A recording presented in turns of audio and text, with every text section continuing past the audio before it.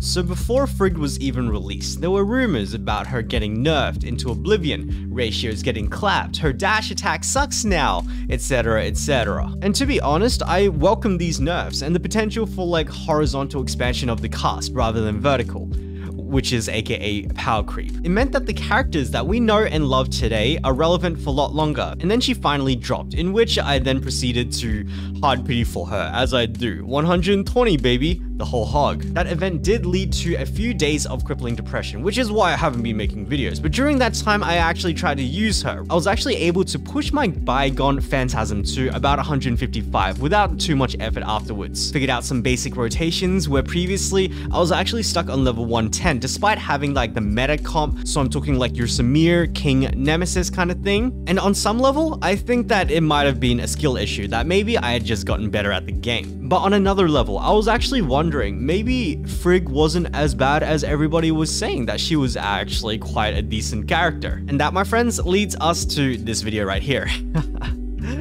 DPS calculations. Hi, welcome back to the channel. My name is Lace. This is a Tower of Fantasy video, and today we're going to be talking about DPS calculations. We are going deep into the math of comparing everybody's favorite weapon, the spin to win, with the new apparently crappy sword over here, which to be honest, I don't think is actually that crappy. I think it might be better than Samir's pistols. I'm just saying, man, that's what the math says, okay? And so with that being said, I'm just gonna Alt F4 because as you guys know, I don't spend very much time in the game. I spend more time in PowerPoint. However, this time my tool of choice is actually going to be Premiere Pro, considering I'm going to be doing a lot of frame counting. And so before I actually dive into my methodology as well as like all of the different conclusions I came to, I do want to remind you guys that this is just like my own personal testing, that there are going to be a lot of gaps, a lot of assumptions made just to kind of make things easier, because there is no way I can do like perfect simulations with what we have today. And so yeah, that's essentially my way of covering my own ass. Don't flame me if this kind of looks like stupid, but with that, let's just get on with it. And so what I did initially was I had a look at the different attack chains of the Balmung as well as the dual pistols,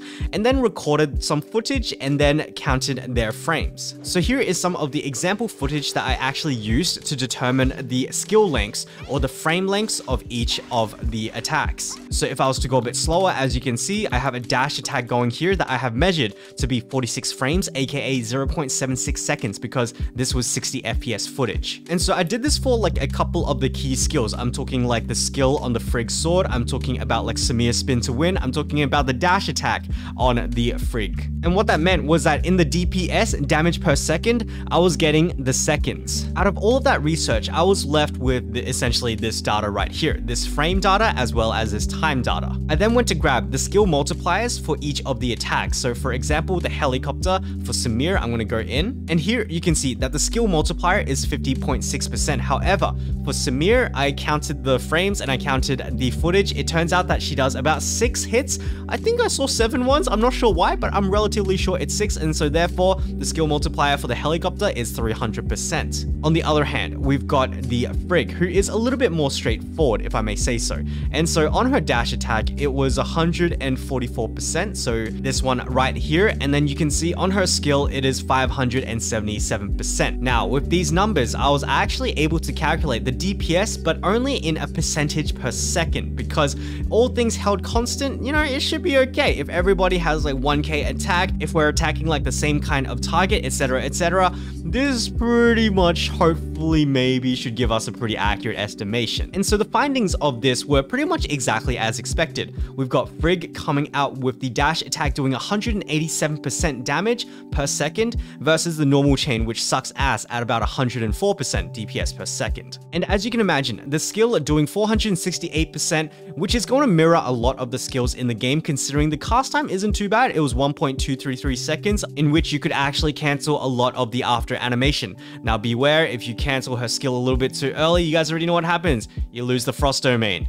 DPS loss. On the other hand, Samir was dealing 230% per second, which is honestly astronomical, especially when you compare it to Frigg's dash attack. And so considering Frigg's dash attack is her main kind of DPS skill, plus maybe the skill itself. And so from here, I guess you could say that our job is done. We've done DPS calculations, let's just call it a day. No, not quite. I then went ahead and modeled these skills over time. So as you can see over here, C0 Frigg dash attacks over 25 seconds. Why 25 seconds? Because the Frost domain lasts for 25 seconds. Now, I know what it looks like. It looks like I'm going to bias towards Frigg. It's actually not what happens because Samir kind of looks like she's going to win out. But the TLDR of this section is that if you use one skill and you use 31 dash attacks, which is the amount of dash attacks that would fit into 25 seconds, you would come out with a skill percentage of 5,038. On the other hand, we've got Samir over here doing 5 helicopters because that was as many helicopters that I could do because of the stamina endurance thing. And what these numbers over here means that in 5 helicopters, I was able to do 1518% damage over 7.33 seconds, or if I converted it to over 25 seconds, it would be 5175, which is unrealistic because as we know, the helicopters do require stamina regeneration, and so I needed to actually find a way to model Samir's one a little bit more realistically. That is, take into account the stamina regeneration, which you can actually see up here. On top of that, I also wanted to take into account the Samir 1-star as well as the Baomeng 1-star. And thank you to the anonymous benefactor who actually donated 150 bucks on the stream and told me to go pull for the C1. Thank you very, very much. This video right here is for you. And so back to the spreadsheets, we've got C1 Frigg DA over 25 seconds, that's dash attacks over 25 seconds, plus the Frosty Pop, in which the Frosty Pop was literally just 950% free damage at the end of the duration of the Frost domain. So that was like 25 seconds, pop. To do this calculation over here, all I did was take the first one, which is the skill, into the dash attacks, into the 5k damage, and then add 950, which gave me 5988. Because that's exactly what happens at C1, right? You skill, and then you do 31 dash attacks, and then the Frosty pops just at the end of the domain. On the other hand, I did a little bit of simulation on the C1 Samir, assuming X% of crit, because if you guys didn't know, Samir essentially does this like little explosion thing every time she crits, and that's gonna make calculations a little bit harder. And so I'm talking about this one over here. Trigger an electrical explosion on the target after landing a critical hit. So you deal 30% attack every time that happens, and it happens every 0.2 seconds.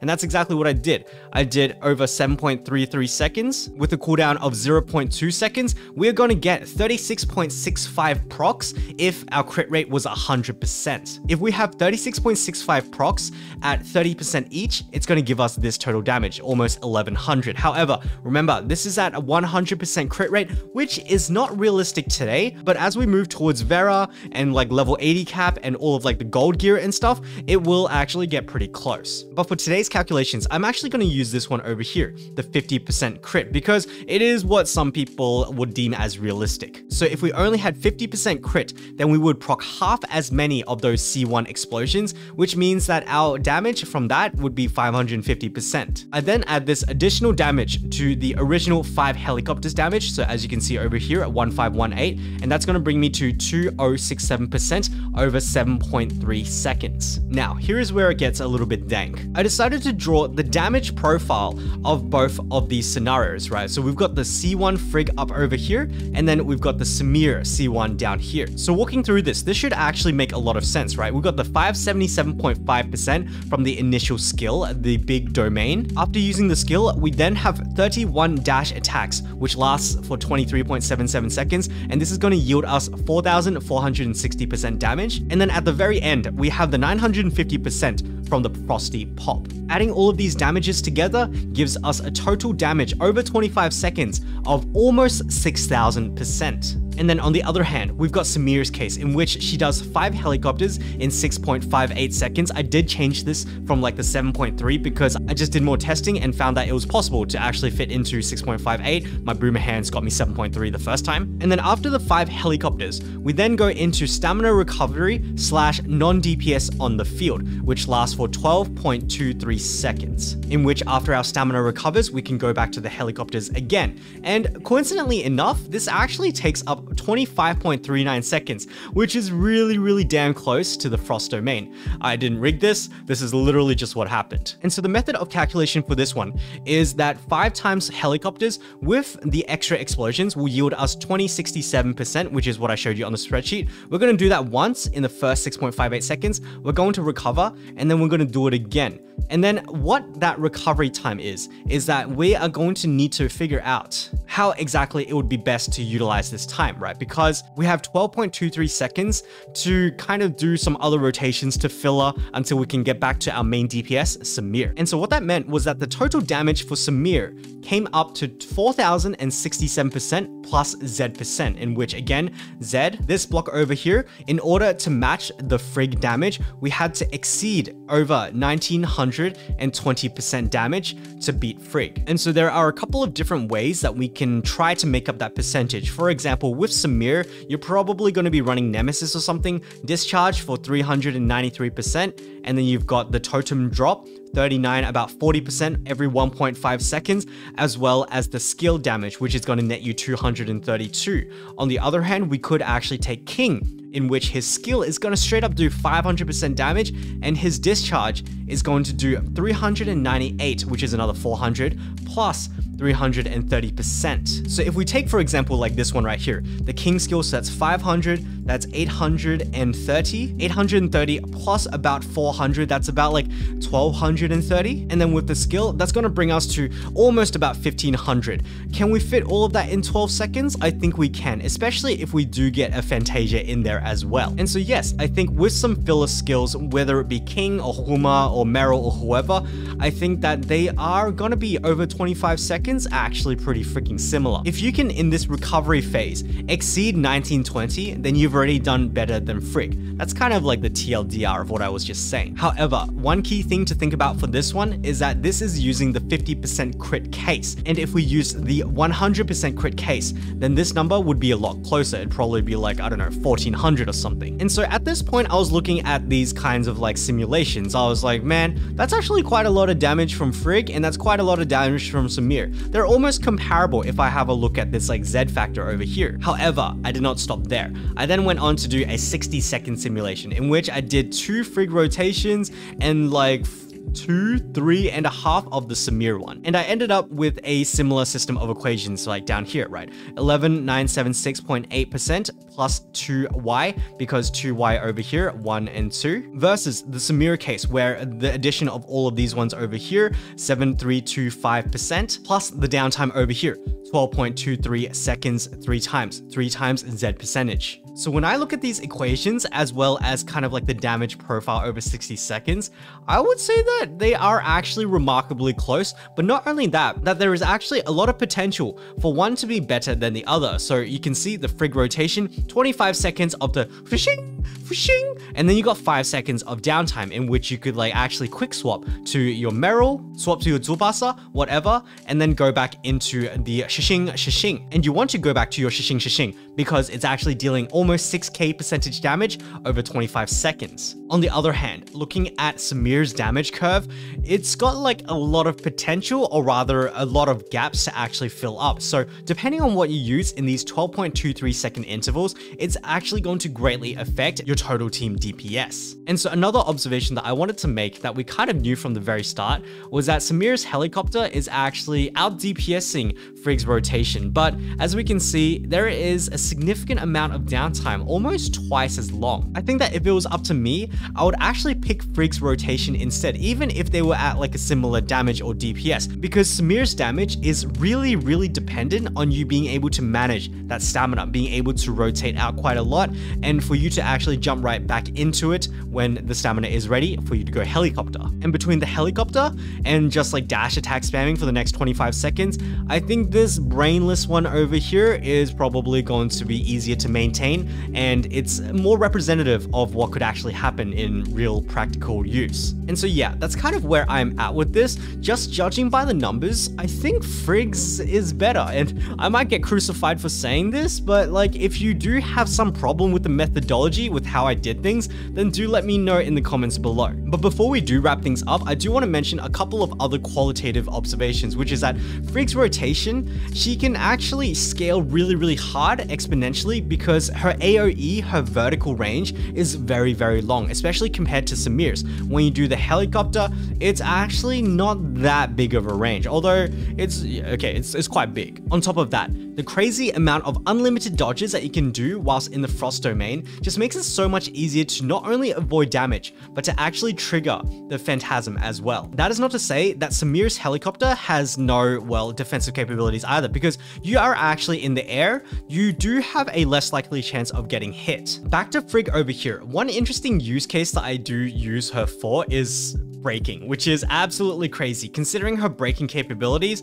aren't exactly that good. In addition to having an A for braking, she actually also has A for charging, so that means that I'm getting a lot of abilities up every time I am using the dash attacks. On the other hand, Samir's dual pistols actually has a higher charge rate, and so what that could mean is that she is going to be getting a lot more discharges than you would get with Frigg's longsword. And so yeah, unfortunately, the model that I've created, the simulations, they don't take into account any of these things. I didn't even take into account rotating in Samir's skill. However, just from going from the frame rate analysis to the DPS and then going to model them to 25 seconds and then eventually going to 60 seconds and all of that, I do actually think that Frigg is more competitive than Samir in terms of damage as well as safety as well. And on top of that, this was evaluated at C1, in which most people hail as Samir's best constellation star advancement thing. So yeah, that's gonna take us to the end of the video. The point of this video wasn't to be like, oh, Samir is better than Frigg or Frigg is better than Samir. The point was to show myself and to show you guys that Frigg, I don't think she's as bad as everyone thinks. I think she is actually competitive with Samir, if not actually better. And so hopefully this video will also inspire a little bit more in terms of theory crafting, because as we can tell, there are a lot of assumptions made, there are a lot of factors which weren't taken into consideration, and this model can just be improved upon, but I unfortunately had to stop here. So yeah, it's at this point where I would ask you, is Frigg comparable to Samir? Do you think that the calculations that I did all the way up to here are kind of valid? Did I actually convince you that maybe Frigg is not as trash as everybody is saying? Let me know what you guys think down in the comments below. If you did enjoy this video or found it kind of helpful, then please consider leaving a like, subscribing to the channel, and turning on that notification bell. However, as my longswords once said, oh my god, all good things must come to an end. So, thank you guys so much for watching. I'll catch you guys in the next video. Bye-bye.